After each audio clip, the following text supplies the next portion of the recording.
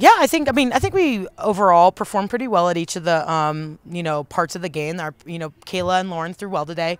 Had a couple rough little patches here and there, letting a couple runners on, and their team did a good job on taking advantage of some of those opportunities and hit a couple long balls in that first game, and we had to fight back, and that's always fun though, to have that adversity thrown at us and being able to fight back and get a win out of it. That was really that was something special for the kids, and we needed that momentum, and and then coming out to a quick start in that second game was really big for us. And one of the things we have to continue to work on is once we get that lead, not just to hold on to that lead the whole game, but to continue to put the pressure on. And unfortunately, we weren't able to push any more runs across after that first inning, and that's something that we need to do better at as well. But the girls, they fought hard all game. We played hard on defense. We're obviously way out of position. I don't think anyone's in the position that they really play in the infield, and so right now we're just trying to piece together a complete defense, and we're fighting a lot of adversity and a lot of obstacles, but I'm super proud of how they fought through that. They're not using anything as an excuse, and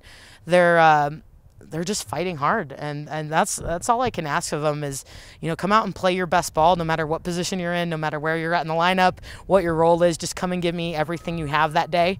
If you only have 50%, give me 100% of that 50%. That's kind of what I ask them, and they've done that for me.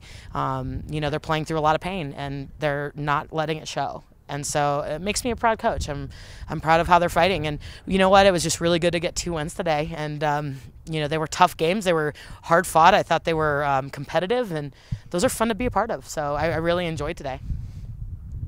How does it feel to go from a losing streak to now a 2-game winning streak? Let's not call it a losing streak. No, but I mean, anytime you can snap anything negative happening is a positive thing. We're fortunate enough we're going to have the weekend off. We have a bye weekend, so it couldn't come at a better time for this team. But just to be able to, snap the losing streak, come in with 2 wins, the girls needed these wins. I really do think it helps to kind of bring the confidence back up, and we have a weekend to heal up, and hopefully then we can, after a nice resting weekend, we can come out a little refreshed when we go up to Fresno State.